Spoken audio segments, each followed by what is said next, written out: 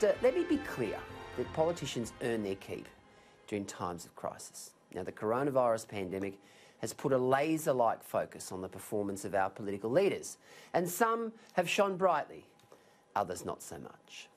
As regular viewers will know, I think Daniel Andrews in Victoria has been a standout as the politician who has handled this crisis the worst of any leader.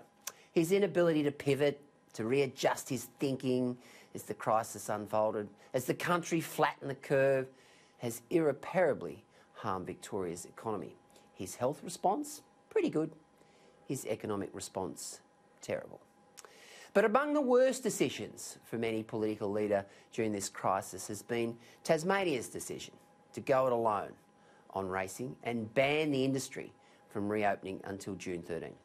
Now, Premier Peter Gutwein gets the gold star for the worst decision of the crisis. Let's not forget, racing in Tasmania has not been operational for 8 weeks. It's the only state or territory that imposed a total ban on thoroughbreds, harness and greyhounds.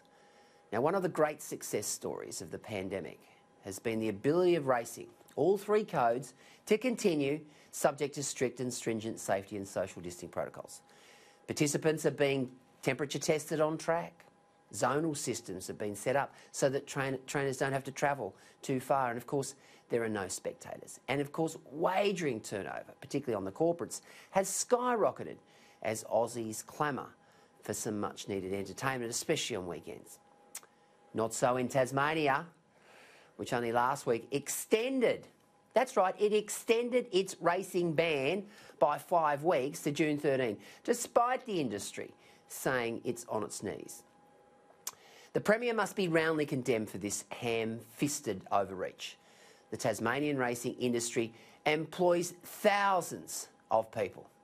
They have essentially, needlessly, put their lives on hold during this ban. And just when they thought they'd be back on track, Gutwein pulls the rug again, saying the start date is now June 13. Owners, justifiably outraged.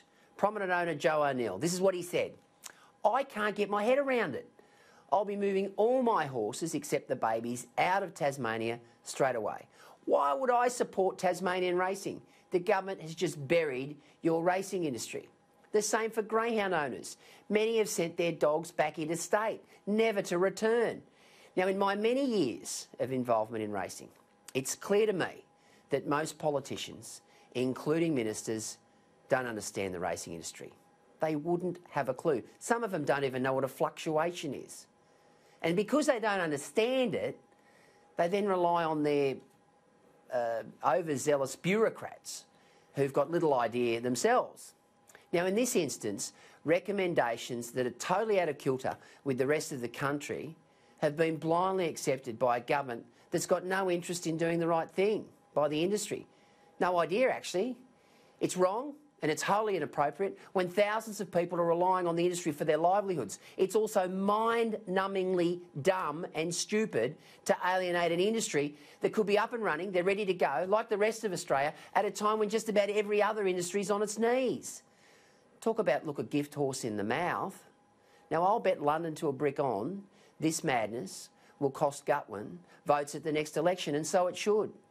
Punters and industry participants have long memories. And it's clear Tasmanian racing participants have been treated appallingly. They've been treated like mugs, and they deserve better.